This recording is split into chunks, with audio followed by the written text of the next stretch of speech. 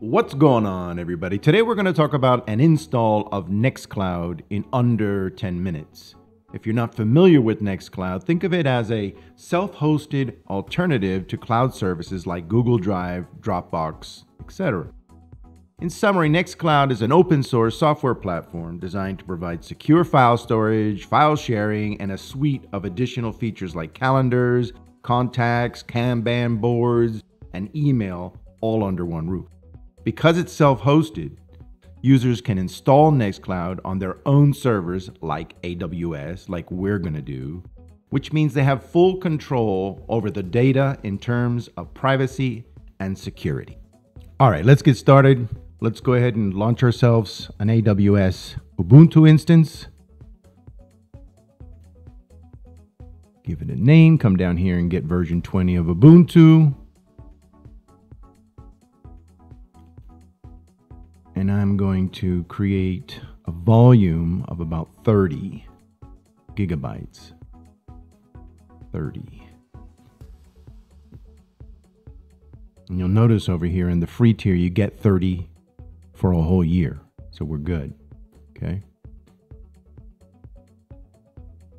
Let's create ourselves a key to be able to log in. All right, we got to go fix the permissions on the key in accordance with the way that AWS works. So let's go over here to security, advanced, disable, and then remove the extra user. I have a whole video on this. Okay, close that down. The key's ready. Oh, hold on a second. I think I forgot to get ourselves set up in terms of HTTP and HTTPS. Really just need HTTP, but I'll put both. Okay, let's launch it. Let's come over here to the instance. What we'll do is we'll refresh until the instance state shows as running.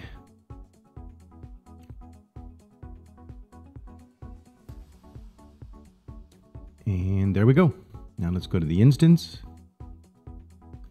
Let's grab the IP address so we can log in. All right, minimize that. Open up a command prompt. And we'll change over to the directory where the key is. Very important.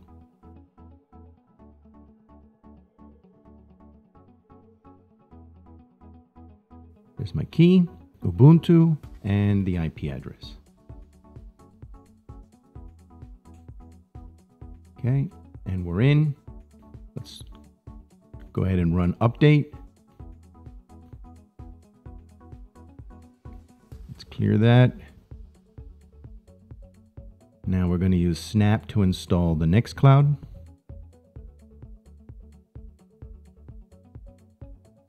And there it goes, installed.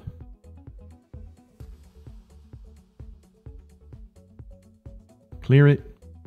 Now we're going to run the commands. All of these are in the paste bin, the link in the description. I'm adding my name and the user password. Okay, that's set. Let's clear that. And now we need to add the trusted domain. So just enter that command that's in the paste bin, and here enter your, let's go get the IP address. Let's enter your IP address of your machine. So it allows you to log in. So that's the IP address of this machine. Press enter, trusted domain, and done. Clear out of that.